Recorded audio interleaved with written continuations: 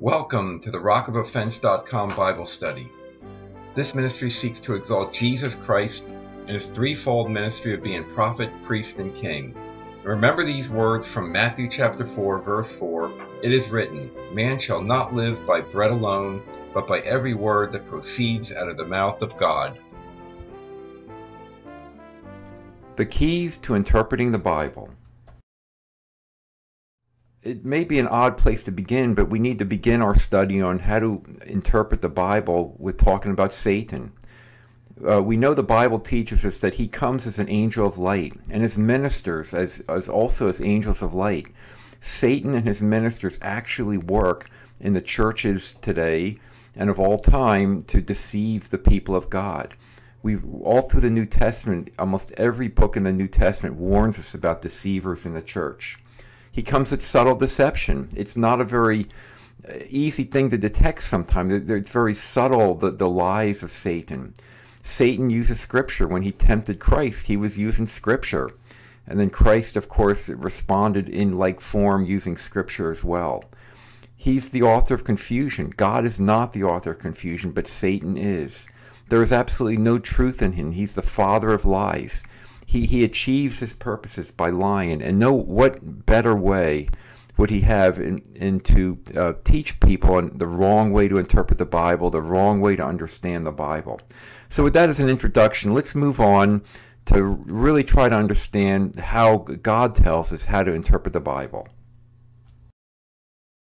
Okay, before we go to 5 steps on how to interpret the Bible, somewhat the mechanics of how to do it, there's 4 basic truths about the Bible that we really have to make sure that we agree. They're on your screen in front of you right now, and we're going to talk through each one briefly. And once we get through those 4, we'll be able to go on and learn the 5 steps on how to interpret the Bible. Okay, the first foundation, very important, is that we must agree that the Bible is truth from God. The Bible says that thy word is truth. The Bible says that it is truth. When Jesus stood in front of Pontius Pilate, Jesus asked Pontius Pilate, "What is truth?" And he had no reply. He didn't know. Just as many, many people in this world don't know what truth is. It's vitally important that we come to the agreement as a Christian that the Bible is the truth from God.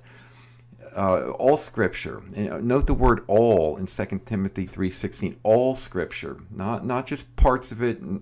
Everything. God has miraculously preserved the Word of God through the ages, and there's historical proof to that, of course. But we don't even need that historical proof. We know as Christians when we read the Bible that it's beautiful.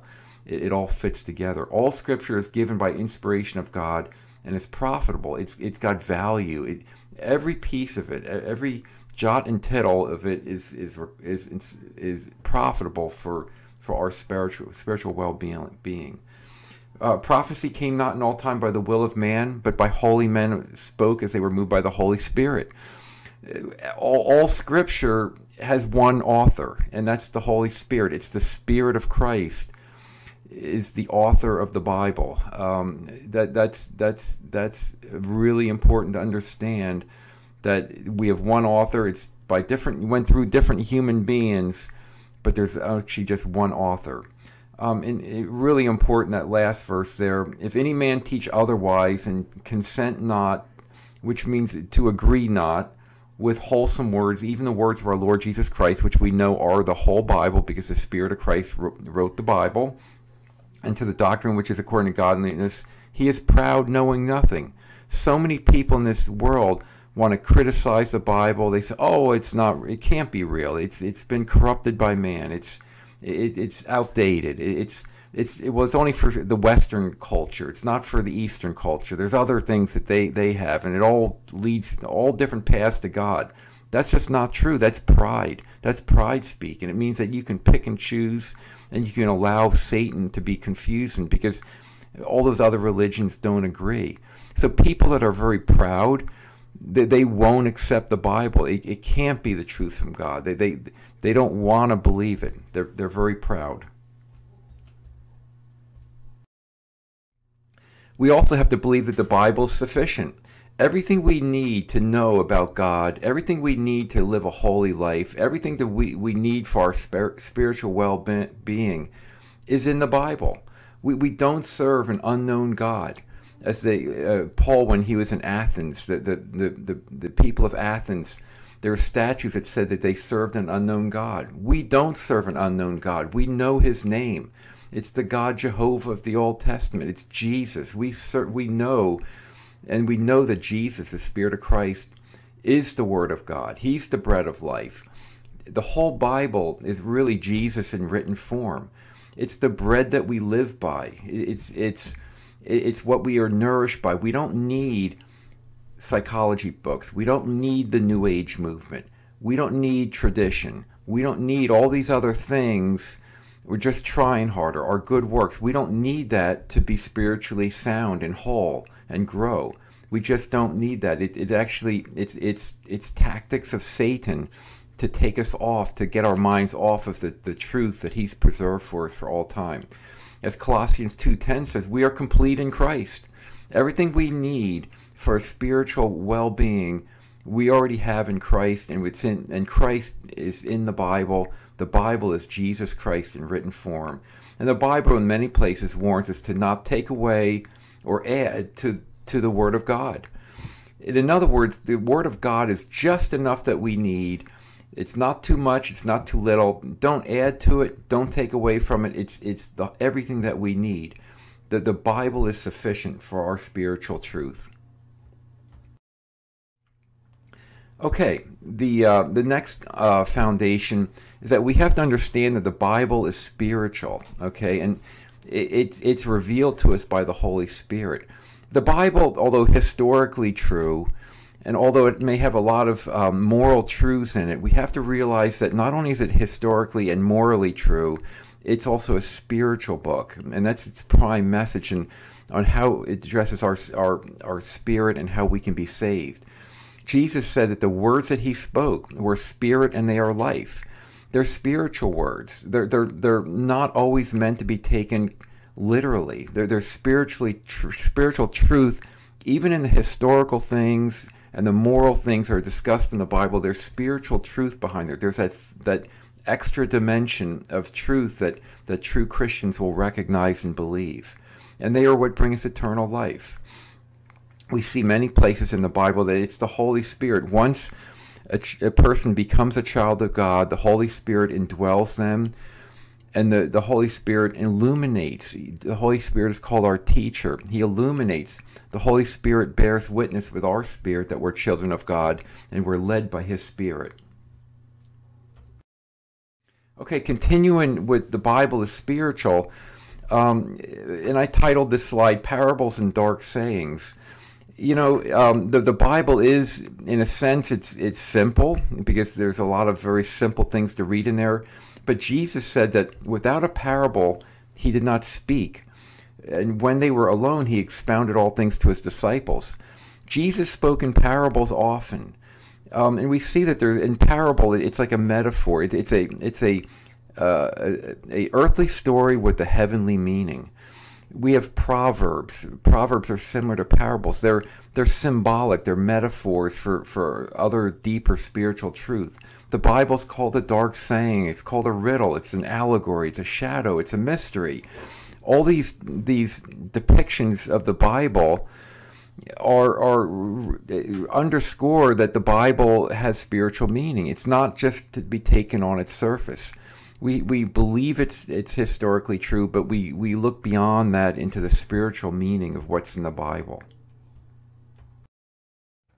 Okay, and the final foundation for us, before we go into the actual steps of interpretation, is that the whole Bible points to the gospel of Jesus Christ. Jesus, again, he is the Word of God. He is the bread of life. And everything in the Bible, it in some way, it may point to sin, it might point to many spiritual things that ultimately all point to Jesus Christ. Jesus said in John 5:39, one of my favorite scriptures, it says, "Search the scriptures, for in them you think you have eternal life. And they are which testify of me," which is Jesus Christ speaking.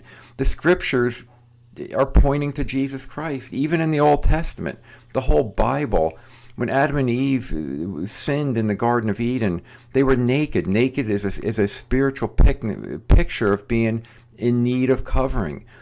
The robe of Christ's righteousness covers us. There's this beautiful truth all through the Bible, from the beginning of Genesis to the end of Revelation.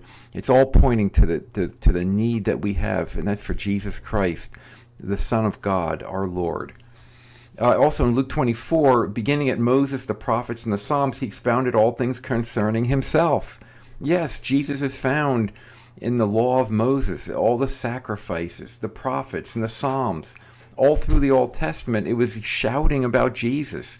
The name Jesus might not have showed up, but we need to look at the spiritual meaning behind what happened in the Old Testament to understand Christ in the Scriptures. Okay, so with that as a foundation, let's go on now and look at the 5 steps of interpreting the Bible. And these things, they take practice, and it takes a lot of work to actually spend time in the Word of God. But let's go on and look at these 5 steps. Okay, first is to understand the passage within its context. Spending time in the Bible is very important. To understand the context of something in the Bible means that we have to read and we have to meditate. You know, there's scriptures in the Old Testament that say the Bible, the Word of God, should be our meditation day and night. Some people have satisfied themselves with just 5 minutes a day or a quick devotional in a little magazine. That's not enough. That we have to be willing to spend the time. We need to be willing to worship God in this manner, that we're going to spend time in His Word. It should be our meditation day and night, even when we're working, when we're driving, when we're doing shopping or whatever we're doing. The Word of God should be part of us. It should be, things happen and we relate that to a scripture. And the context of the Bible is the Bible itself. So as we read the Bible more and more and more, we see threads that run through the Bible. We see that in the Old Testament. We see sheep are referred to in the Old Testament, and we find the fulfillment in the New Testament that Jesus is the Good Shepherd, and we were like the lost sheep that were gathered. So the first step is to understand the passage within its context, and we do that by read, understand, meditate on the Word of God. Okay, the second step in how to interpret the Bible is to examine all related scripture. And in other words, when we look at that passage in John 10, which says that Jesus is the shepherd and we're the sheep, we go and we go through the Bible. We look up similar words like shepherd and sheep, and we use our Bible tools like concordances and other tools, that we find that it's a beautiful richness to the Bible. We find that shepherds were in the Old Testament. We find that the book of Psalms has so many beautiful passages. The Lord is my shepherd, I shall not want. We have so much richness and beauty in the Bible. We just don't read the Bible from Genesis 1 to Revelation 22, but we have to go through the Bible. Isaiah 28 says it beautifully. We line upon line, precept upon precept, here a little, there a little. We go through the Bible and we compare scripture with scripture. Use a concordance. Study helps. There's so many available information. I noted a great website, esor.net. That's the Bible I use, and there's all type of study helps. You can quickly look at, like, for example, there's a word that in the New Testament, and the New Testament was written in Greek. You can click on a number on that word, and you have all the places that word is used in the New Testament. Same with the Old Testament, and there's many ways to make it so easy for us to go and search the scriptures diligently and meditating them and see the beautiful richness to them. Use a Bible that is essentially a literal translation, a word for word. Many translations are perfectly fine, but there's a few translations that are not a literal translation. A literal translation helps you be able to compare words in the Bible, compare scripture with scripture. King James, New King James, Modern King James, American Standard Version, New American Standard Version, and many others are essentially a word-for-word translation. They're different. There's some variations, but if you study it deeply enough, it doesn't really matter that much.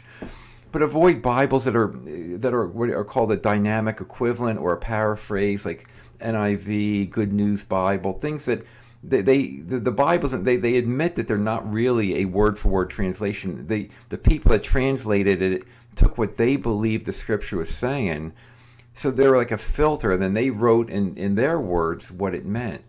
And that's a very dangerous thing. There's nothing wrong with reading a Bible like that, but you have to recognize that you're not going to be able to really study. So your primary study Bible should not be one of those type of Bibles, because every word in the Bible is inspired. All Scripture, every word, every jot and tittle, as it says in the New Testament, every little thing in the Bible is important in the original languages. So we want an English translation that, to the extent possible, can translate it word for word. Okay, probably the most important step in interpreting the Bible is to compare Scripture with Scripture. And it is actually God's command on how to study the Bible. And we find that in 1 Corinthians chapter 2, verse 13. Which things also we speak not in the words which man's wisdom teaches. The things in the Bible are not man's wisdom. They're not some new concept or some new idea that somebody has or somebody's opinion. It's actually God teaching us in the Bible. So they're not man's wisdom, but it's what the Holy Ghost, that the Holy Spirit that indwells us, He's our teacher. He teaches us. He opens our eyes. He leads us. And the way that happens is that we compare spiritual things with spiritual. In other words, in the Bible, the whole Bible spiritual. We take a passage in John 10 and we compare it to a passage in Psalm 23, and we get beautiful richness on what a shepherd means or what sheep mean. Jesus' words are spirit and they are life. They're spiritual. The words, the Bible is, sometimes when you say the Bible's spiritual, people say, well, you don't believe in the historic part of the Bible. That's not true. What we're saying is that the Bible's historically true, it's morally true, but it's also spiritually true. There's too many people that just say that, well, it's a history book, it's a good moral lesson. No, it's much more than that. It's a spiritual book that we get spiritual truth besides just the historical and the moral truth. So we compare Scripture with Scripture. We have to take the time in the Bible and compare Scriptures that are similar, and we have so many study helps that can help us do that.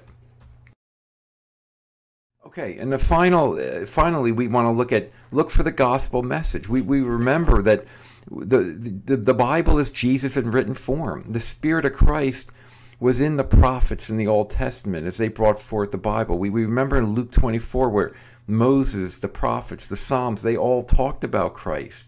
So we want to look for the gospel. We read a historical passage in the Old Testament. We say, wow, what does that mean? Just a history lesson. No, it's not. Especially, there's many places, but for one example, the book of Judges is this continual cycle that Israel would sin, and they got into trouble. They got taken captive, or they got another nearby country that persecuted them, and they needed somebody, a judge, whether it was Samson, whether it was Barak, or whoever, that a judge would rise and act as Jesus Christ, as a savior, and deliver the people from their persecutors and their enemies. It was a constant cycle of sin and salvation.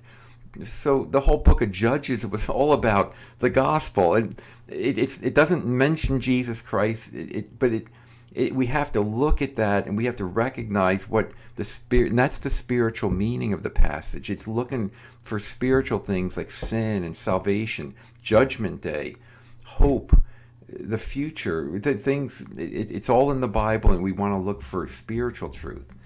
2 Corinthians chapter 4, verse 6, for God who commanded the light to shine out of darkness, that refers to Genesis 1, the act of creation. The first thing, God said, let there be light that shined out of darkness. That God has shined in our hearts to give the light of the knowledge of the glory of God in the face of Jesus Christ. So we found when God, right in the beginning of Genesis 1, said, let there be light, well, the real spiritual meaning is that we need the light of Jesus Christ. Jesus is the light that's given us the knowledge of the glory of God in the face of Jesus Christ. So we compare Scripture to Scripture. Well, if we see in the New Testament, we see that, the gospel is light. Well, when was light created? That was the first thing that God did. Isaiah 55:11. So my word shall be that which goes forth out of my mouth. It shall not return unto me void. Every word in the Bible is valuable. All the history, all the genealogies, all the law, everything from Genesis to Revelation, it's all valuable, and it won't come back void. There's a purpose and there's a meaning in everything in the Bible. Sometimes it's hard to find that, and we struggle, and maybe we don't find it. Maybe it takes us 20 years to finally see it. Maybe we never see it, but it's there. And it is the word will come back, and it'll accomplish that which God pleases, and it'll prosper. The word of God is beautiful, it's powerful, it's sufficient for everything we need. Okay, and finally, whatever we come up with in the Bible, because we don't want to be, as Satan's and his ministers, we don't want to be finding wrong conclusions. And we have to do our spiritual homework, and we have to be patient, and we have to compare Scripture with Scripture, and we have to make sure that when we've determined what we believe about sin, or about salvation, or about the Holy Spirit, or about the gifts of the Spirit, whatever we find that we believe is truth, we have to go back and we have to say, okay, let's make sure there's nothing that contradicts what we believe.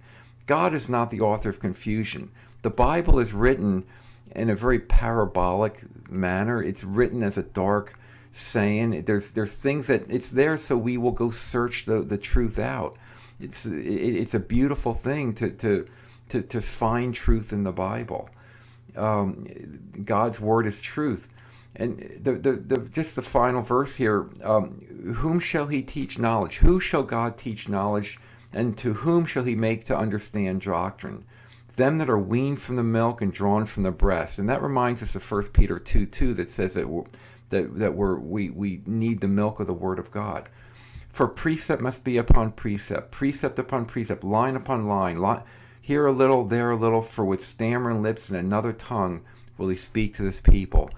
Sometimes we have to spend a lot of time and understand obscure things and spend time to really come to the truth about the Bible. But it's a beautiful work, and it's the work of every true Christian.